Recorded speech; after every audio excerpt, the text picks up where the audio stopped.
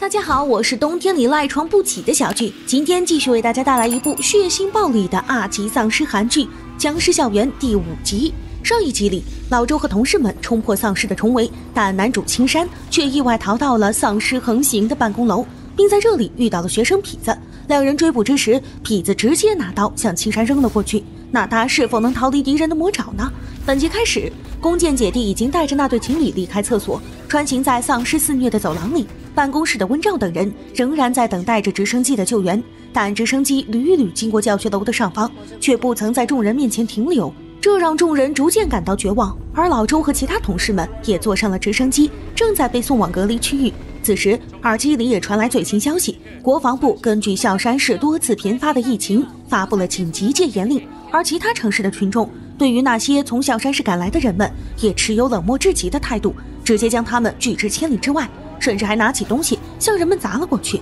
更是有一些不良媒体人借此机会制造更大的舆论。在这一刻，整座城市彻底乱成一团，人们内心的恐慌所引起的暴动比病毒横行的丧尸危机还要恐怖。与此同时，秀赫已经爬过墙壁来到了办公室里，当众人只看到他一人回来时，便纷纷问起青山的下落，可秀赫始终闭口不答。见此情形，温兆连忙趴向窗台寻找青山，却仍然没有见到他的踪迹。这一刻，温兆的眼里充满了绝望，而秀赫也只是对他说了一声对不起。另一边，青山在走廊里拼命逃跑，从痞子手中扔过来的刀子也只是将他击倒在地，但青山很快就爬了起来，起身时还不忘拿走一部手机。几番逃跑过后，青山来到了图书馆，他纵身一跃跳到了书架上，却被上面的一名同学一把拽下。紧接着，痞子也像疯狗扑墙似的爬到了书架上，将那名同学拽了下去。随后，两人在图书馆内展开了激烈的逃亡。青山逮住机会，再次爬到了书架上，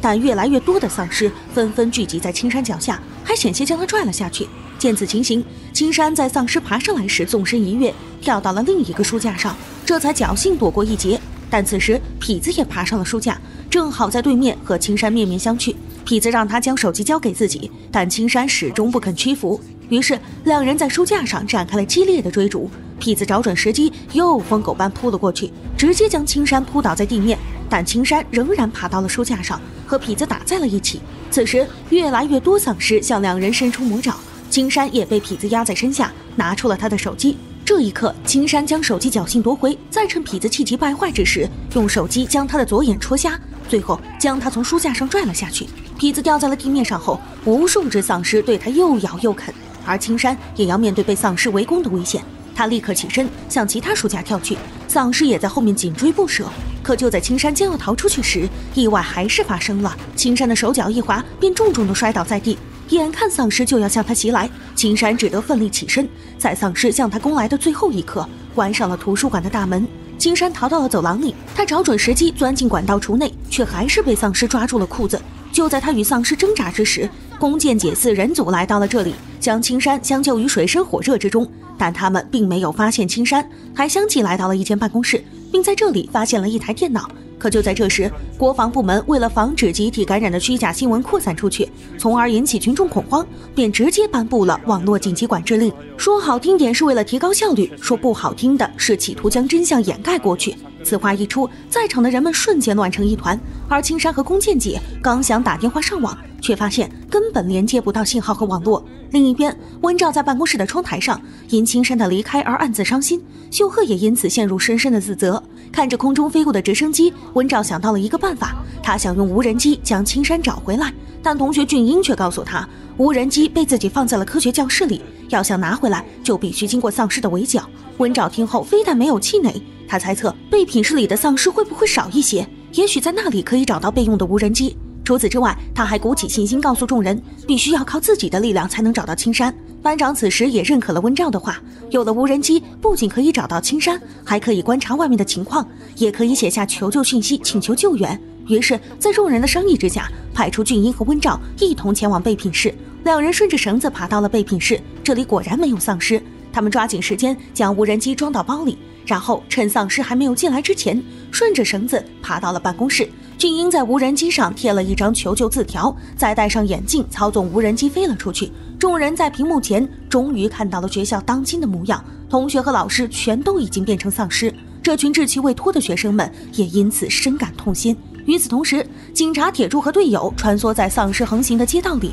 两人经过一番逃亡之后，来到了青山家的炸鸡店里，在这里碰到了那名生下孩子的女生，还有她刚出生的婴儿。铁柱被孩子纯真的声音彻底打动，于是两人最终决定要带着孩子一起逃离这里。而这个时候，青山已经被困在了管道内，他想起了自己最爱的母亲，想起了暗恋的女孩和他最好的兄弟，他为自己已经失去的伙伴而悲伤，为这个被丧尸肆虐的世界而气愤。在这种悲愤交加的情绪下，青山很快就鼓起士气，用尽全力踹向出门。出来之后，丧尸从走廊两侧向他陆续袭来，青山蹑手蹑脚地奋力狂奔，终于逃到了一间音乐教室。另一边，在办公室里的弓箭4人组也正打算逃到射箭队训练场，用那里的紧急电话机向警方求救。在弓箭姐弟的相互配合下，他们很快便跳过窗户来到地面。与此同时，无人机也观察到了一根弓箭插在丧尸身上，在屏幕前观看的男生也因此陷入悲痛之中。原来弓箭姐也是这位同学的姐姐，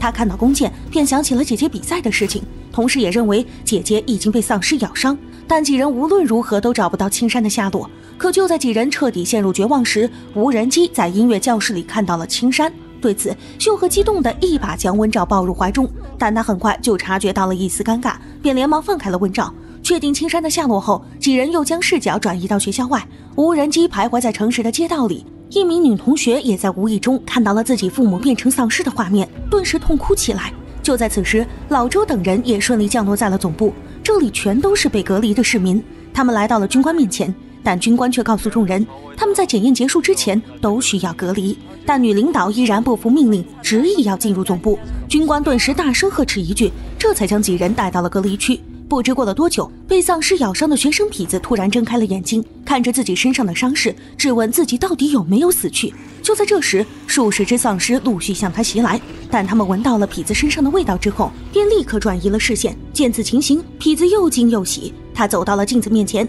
仔细看了看自己的伤势之后，便下定决心要将青山杀死。之后，痞子悠然自得地走在走廊里，淡定地穿上那身运动服，直接吼出了青山的名字。周围的丧尸也好似听到命令一般，变得急躁起来。自此，僵尸校园第5集到这里就结束了。小剧觉得那名受到欺辱的女学生和这名无恶不作的学生痞子被丧尸咬伤之后都没有失去意识，反而还像正常人那样拥有自主意识，是因为他们心中的恶念让他们体内的丧尸细胞发生变异，才会变成这般模样。如果内心的恶念是导致病毒进化的工具，人类的恶念或许才是真正的病毒。那对于如此强悍的丧尸病毒，人类接下来要面对怎样的考验？青山是否能逃出敌人的魔爪呢？让我们期待下期精彩内容。好了，今天的解说就到这里，希望大家多多点赞支持，也可以在评论区发表你对本期视频的看法。记得订阅剧集地，我们下期再见。